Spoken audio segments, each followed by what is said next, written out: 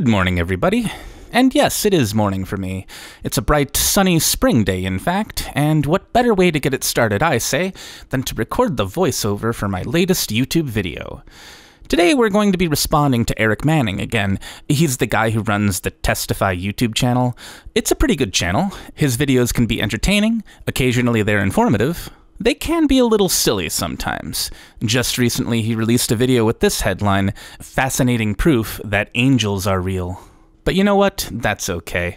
I don't mind a silly video once in a while. I may even make a silly video myself. I might be doing it right now.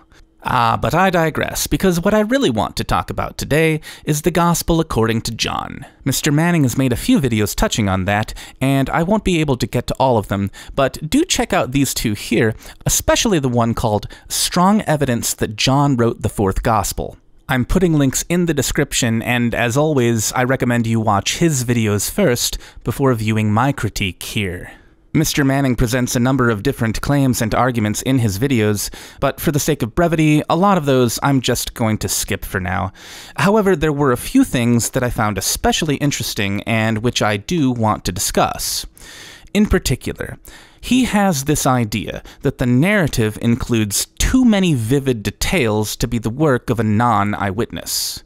Oh, and before we dive any further into Mr. Manning's specific arguments, I should mention very briefly that many scholars believe that John's Gospel betrays the hands of multiple authors or editors, writing over perhaps a lengthy period of time and producing a plurality of editions of the Gospel text. It's a complicated subject with no firm consensus, and it's also beyond the scope of this video today. However, it is something to keep in the back of our minds as we proceed.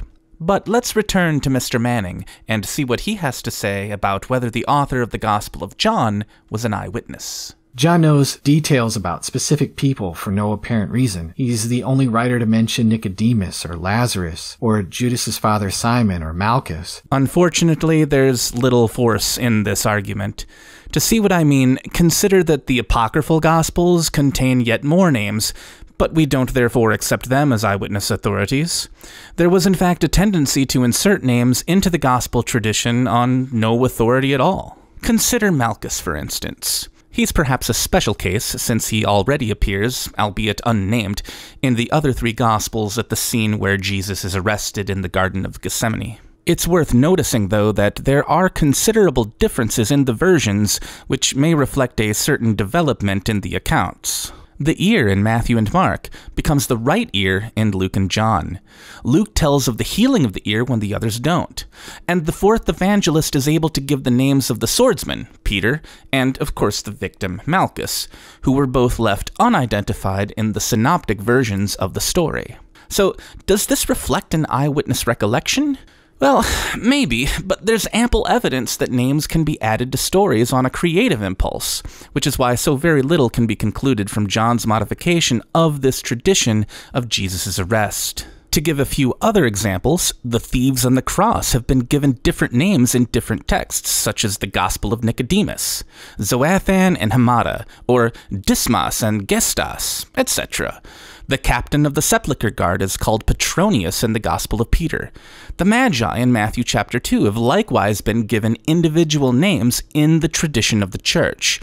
And we can now add John's Gospel to this list of ancient Christian authors who may have creatively supplied names to fill in the gaps in their sources. Let's return now to Mr. Manning and see what other examples he has to share. John mentions very oddly specific numbers, like there were 6 water pots when Jesus turned the water into wine. The people told Jesus that it took the temple 46 years to be built. The Samaritan woman had 5 previous husbands. The paralytic was sick for 38 years. The apostles rowed for 25 to 30 stadia before they saw Jesus walking on the water. Lazarus was dead for 4 days. Mary's perfume was worth 300 denarii. The disciples caught 153 fish. Do these specific numbers indicate that the author of John's Gospel was an eyewitness? Well, again, maybe, but it may also be replied first that they may have been taken by the evangelist from sources, and secondly that such features are precisely what a writer adds to his work in order to give it verisimilitude.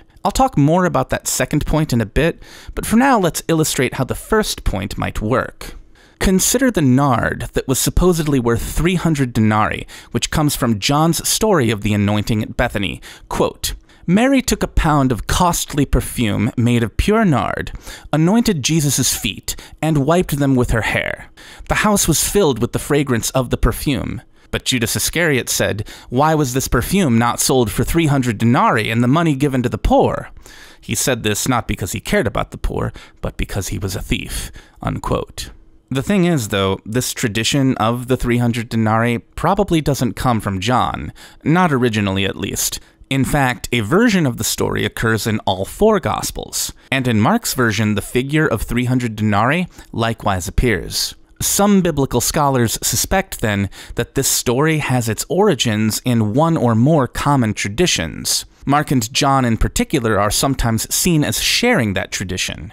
On the other hand, there is another possibility, which is that John may simply be depending on the Gospel of Mark for his information. And although most scholars today argue for John's independence of the synoptic tradition, not everyone agrees. The issue, as it turns out, is quite difficult to solve, and a solid minority of scholars have favored John's dependence upon synoptic material. This episode at Bethany is a case in point for why so many scholars suspect that John may have used Mark, perhaps even directly. Michael Reddish explains, quote, Only Mark and John describe the value of the ointment that's used to anoint Jesus as being 300 denarii. Even more interesting is the presence in Mark and John of an unusual word to describe this ointment. Both Gospels describe the ointment using the Greek word pistikos, usually translated pure, although the word is so rare in ancient Greek that we're not certain of its meaning. The word pistikos occurs nowhere else in the New Testament and is rarely found outside the New Testament. Unquote.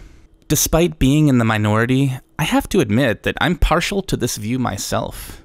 If it's correct, then rather than sharing a common tradition, either John copied the 300 denarii figure directly from Mark's Gospel, or he got the figure from someone else who had read Mark, or something along those lines. So I don't think the 300 denarii figure is any clear indicator of eyewitness recollection. But let's look at another of Mr. Manning's examples, where Jesus attends the famous wedding at Cana, and miraculously turns the water into wine. Quote, Now standing there were 6 stone water jars for the Jewish rites of purification, each holding 20 or 30 gallons. Jesus said to them, Fill the jars with water, and they filled them up to the brim. He said to them, Now draw some out, and take it to the chief steward. The steward tasted the water that had become wine.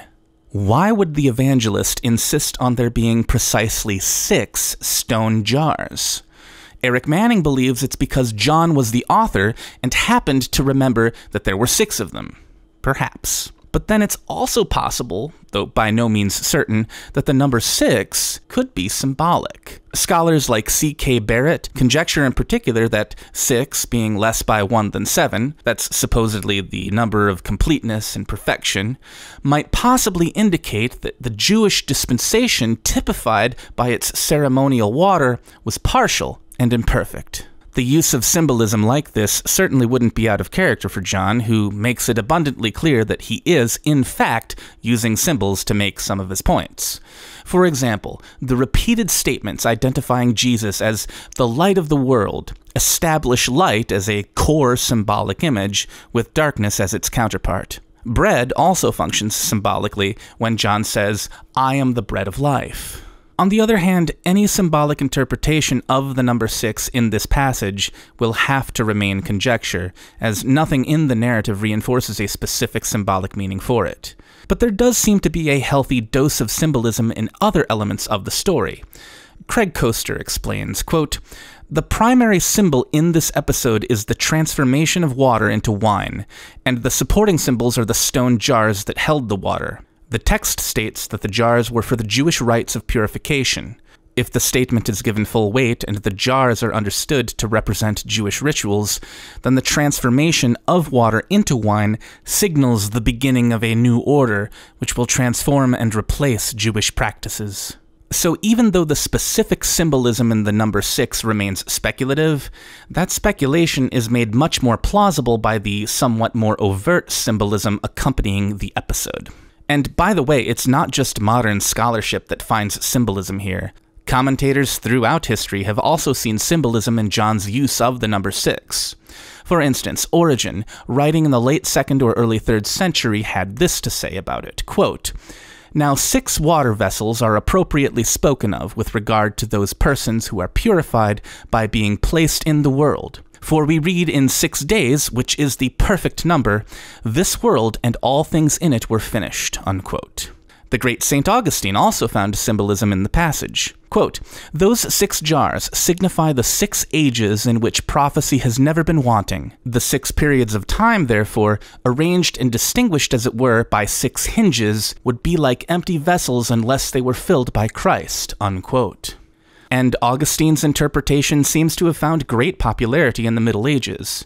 In almost all the medieval commentaries on this passage, the 6 jars of water, as in Augustine's commentary, are symbols of the 6 ages of the world, and the filling with wine is a symbol of Christ filling the law and prophets with grace and truth. As fascinating as a symbolic interpretation might be, though, I'm not completely convinced. It's not that it's an implausible explanation. Indeed, it's difficult for us to appreciate the significance and fascination of numbers in the ancient world. Nevertheless, the explanation for the 6 stone water jars may be far simpler. Maybe instead, the author of John's Gospel was simply a skilled literary artist. Consider what the German theologian Hans Windich had to say about it. Quote, "To a much greater extent than the synoptics, John is literature, because he has quite a different mastery of his material than they do. He's able to shape the scenes vividly and dramatically. In the composition of the whole, as in the shaping of its individual parts, John proves himself a master of the literary art, who leaves the synoptics, these collectors and redactors of popular tradition, far behind him," unquote.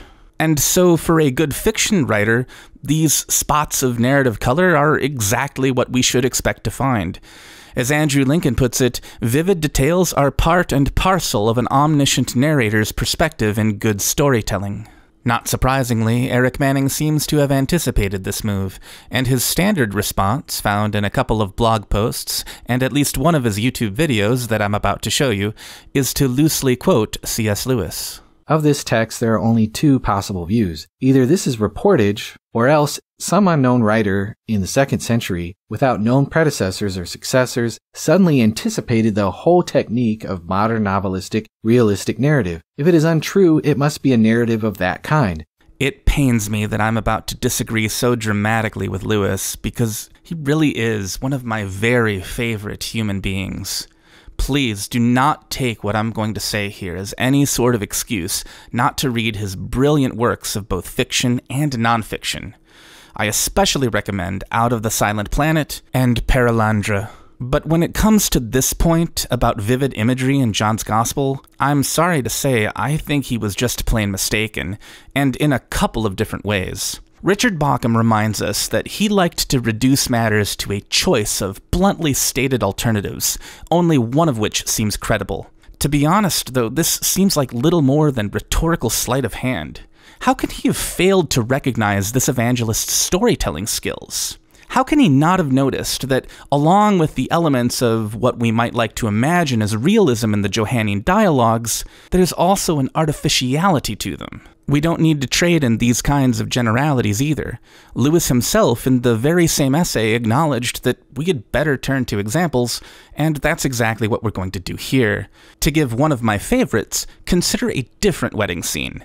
Not the wedding at Cana, where Jesus turned water into wine, but rather a wedding in India, recorded by the Acts of Thomas. This legendary Acts of Thomas, originally composed in Syriac, is an account purporting to tell the adventures of the apostle Judas Thomas as he carried the gospel message east of Antioch, converting communities and kingdoms in Mesopotamia and India. As I read this excerpt aloud, please take note of the level of graphic detail packed into these few sentences. Quote, "When they had dined and drunk, and crowns and perfumes had been brought, each took perfume, and one anointed his face, another his beard, and the others different parts of the body. And the apostle Thomas anointed the crown of his head, and put a little of the ointment in his nostrils, and dropped it also in his ears, and applied it also to his teeth, and carefully anointed the parts round about his heart. But the crown that was brought to him, wreathed with myrtle and other flowers, he put on his head, and he took a branch of reed in his hand and held it. And the flute girl, holding her flute in her hand, went round them all, and when she came to the place where the apostle was, she stood over him, playing the flute over his head a long time." Unquote. Are we really to believe that these touches of detail are simply too oddly specific, as Erik Manning might put it, to be anything but eyewitness reminiscences? The Acts of Thomas appears to have been written in the early 3rd century. Does that really mean, as Lewis might argue, that the author must have been writing accurate history, since he couldn't have, as Lewis puts it, suddenly anticipated the whole technique of modern, novelistic, realistic narrative? On the contrary, the more successful the narrative art of fiction is employed, the ever more dangerous it becomes to read too much between the lines to find something historical behind or beyond the story. Nicholas Horsfall probably had it right when he cautioned that an alert understanding of inventivity and falsification is increasingly necessary in the study of ancient novels, biography, history, mythography, even grammar and codicology. As he aptly summed up, the more varied, complex, and specific the details of the text, the more they proclaim their falsity. This general point about literary creativity is really the most important one, in my opinion, and so I'm quite tempted to just stop the video here, but I still think it's worthwhile to continue on a bit longer so that we can look at 2 more of Mr. Manning's specific examples, which I think are somewhat enlightening. And then after that, we'll go ahead and wrap things up. And there's other little details that are brought out. Like when Jesus fed the 5,000, the loaves that were used were barley loaves. The branches in the triumphal entry were palm branches. When Jesus warmed himself by the fire, we're told in John's gospel that it was a charcoal fire. We read that Jesus' tunic was seamless, woven from top to bottom. Let's consider the barley loaves first, which appear in John's version of the miraculous feeding of the 5,000. Quote, "When he looked up and saw a large crowd coming toward him, Jesus said to Philip, 'Where are we to buy bread for these people to eat?' He said this to test him, for he himself knew what he was going to do. One of his disciples said to him, 'There's a boy here who has 5 barley loaves and 2 fish. But what are they among so many people?' Then Jesus took the loaves, and when he had given thanks, he distributed them to those who were seated. So also the fish, as much as they wanted. From the fragments of the 5 barley loaves left by those who had eaten, they filled 12 baskets." Unquote. The feeding of the 5,000 is the only miracle story to appear in all 4 Gospels. I should probably also mention as an aside that there's another story of the feeding of 4,000 people recorded in Mark and Matthew.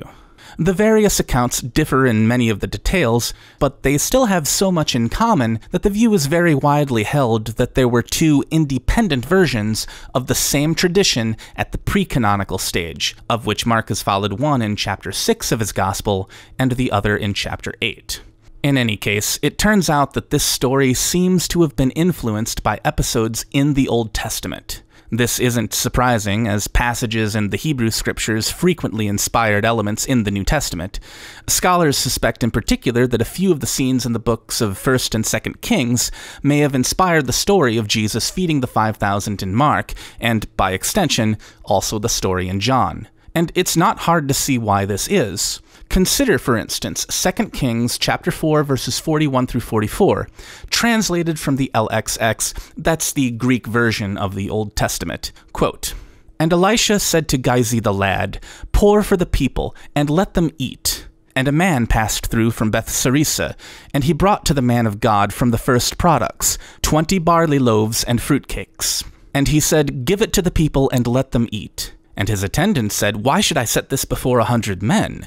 And he said, 'Give it to the people and let them eat, for this is what the Lord says, they shall eat and leave some behind.' And they ate and left some behind, according to the word of the Lord." Unquote.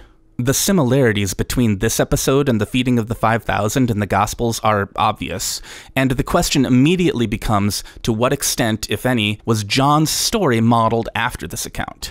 Some scholars, Rudolf Bultmann for instance, have argued that there's no proof that 2 Kings had any influence on John's narrative. But other scholars reply that the agreements are simply too great. Men are sated, and yet there's food left over. Likewise, a boy supplies the food in John's Gospel, just like a boy distributes the food in 2 Kings. And remember the barley loaves that Erik Manning thinks are marks of eyewitness reminiscence? Well, apparently, John included that detail in the story because it's barley bread that Elisha feeds his crowd in 2 Kings. Even the same Greek phrases are used in both accounts. Paidarion for the boy, and artus krithanous for the barley loaves. Please also note that I'm using my own Hatzoffian pronunciation of the ancient Greek language here. It's much underrated, but I think it will catch on. Anyway, as a last example, we can talk about the seamless tunic. It comes from the crucifixion scene in John chapter 19. Quote, "When the soldiers had crucified Jesus, they took his clothes and divided them into 4 parts, one for each soldier. They also took his tunic. Now the tunic was seamless, woven in one piece from the top. So they said to one another, 'Let's not tear it, but cast lots for it to see who will get it.' This was to fulfill what the scripture says, 'They divided my clothes among themselves, and for my clothing they cast lots.' And that is what the soldiers did." Erik Manning apparently thinks John mentioning the seamless tunic in this passage must be another eyewitness reminiscence. That's certainly possible, of course, but perhaps there's a better explanation. The 1st century historian Josephus, writing sometime perhaps in the year 93 or 94, tells us that the high priest also wore a seamless tunic. Quote, "The high priest puts on a tunic of blue material, but this tunic is not composed of 2 pieces to be stitched at the shoulders and at the sides. It is one long woven cloth." Unquote. Some scholars believe that John's reference to Jesus' seamless tunic in the Gospel calls back to the seamless robe worn by the high priest. Helen Bond explains, quote, "It's difficult to read the reference to Jesus' seamless tunic in John 19:23 as anything but a reference to the high priestly robe that was similarly woven from one piece of cloth. As the Son of God dies on the cross, the seamless robe of the high priest is redundant and discarded. God's people are about to be reconstituted around Christ." Unquote. This kind of symbolism is not without precedent. Philo uses the high priest's seamless robe as a symbol of the Logos, the eternal principle of the universe, and Cyprian uses it as a symbol of the undivided church.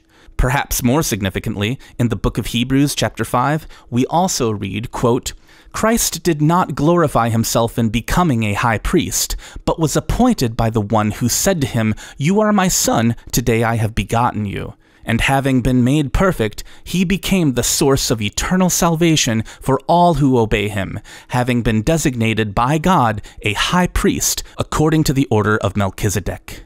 Here the connection is made explicit. For the author of Hebrews, what Jesus did through his death on the cross was seen as the goal and fulfillment of the sacrificial ritual performed by the high priest on the Day of Atonement. Even so, not everyone's convinced. Although the description of the high priest's robe in Josephus employs the same Greek term as John does for the tunic, nevertheless, the high priest's garment was a long flowing outer robe, fastened with a gold-embroidered belt, and that's got to be very different from the presumably inner tunic mentioned in John's Gospel. It's also suspicious that, as far as John goes, a high priest Christology plays no role elsewhere in the narrative. Unlike the Epistle to the Hebrews, the 4th Gospel doesn't dwell on Jesus' high priestly ministry. Perhaps instead, the true explanation for the seamless tunic may be as simple as John reading the creative influence of the Old Testament scriptures into the details of his passion narrative. Remember that John quotes Psalm 22 verse 18, that's verse 19 if we read the Septuagint version, which incidentally John follows exactly. It turns out, though, that the 2 lines of the psalm verse are in poetic synonymous parallelism, whereby the same thing is said twice in different words. But John thinks of 2 distinct actions, pertaining to separate items of apparel. To see what I mean, we can look at the psalm and the Gospel of John side by side. I've color-coded the parallelism to make it easier to see. The first part of the psalm appears in green, where the clothing is divided. I've put the second part of the psalm in blue, where they cast lots for the clothes. And of course, you can see the corresponding parallelism in John.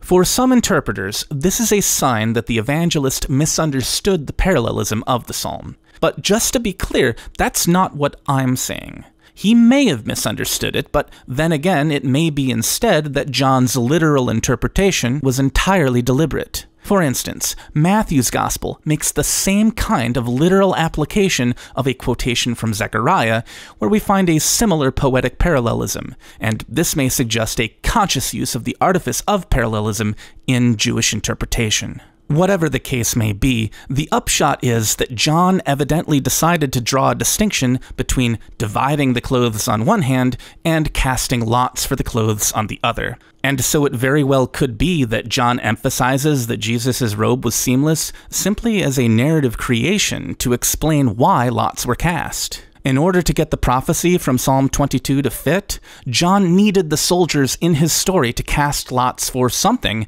and so this is what he came up with to make that happen. The idea here is that because the tunic was woven from a single cloth, it couldn't be torn without substantial damage, and so that's why, instead of dividing it up like the other clothes, the Roman soldiers instead agree to cast lots, each presumably hoping to preserve the value of the garment and secure it as his own. What can we take away from all this? Erik Manning was apparently quite impressed when he discovered this list of colorful details in John's Gospel. I don't know how much he investigated those details on an individual basis.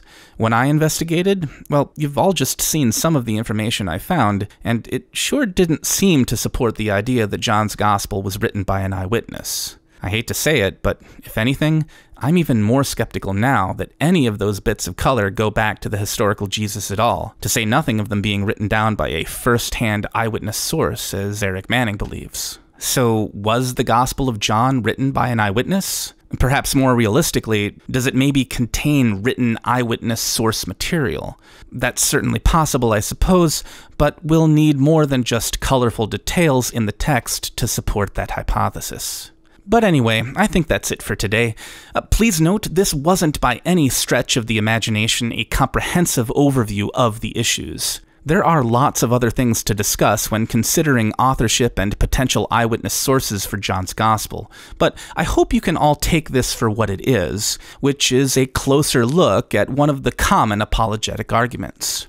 But yeah, that's it for now. Thanks for watching, everybody. Until next time.